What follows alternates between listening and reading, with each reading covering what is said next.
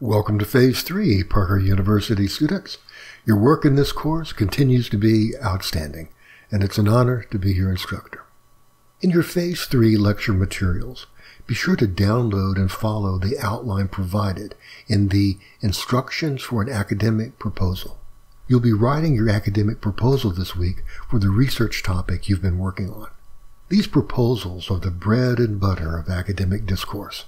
Writing one is the crucial first step in putting forward proposals for research, curriculum revision, and other aspects of academic work.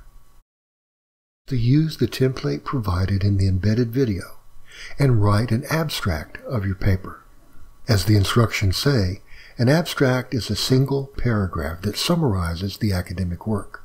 The abstract, therefore, is a miniature version of the original work. Yet the abstract contains all the same parts or divisions of the original. However, they've been greatly condensed into a single paragraph.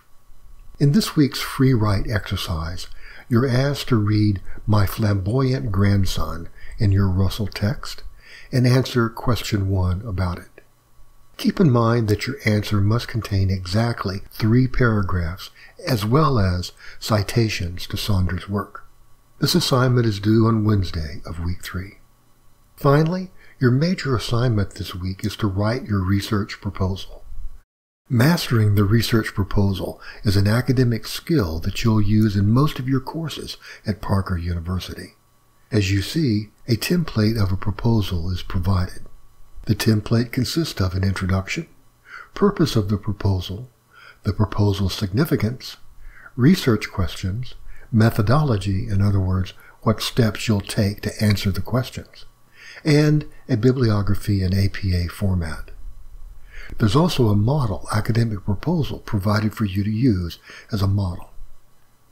Writing this proposal is a key step in formalizing the research topic that you've been working on throughout the course.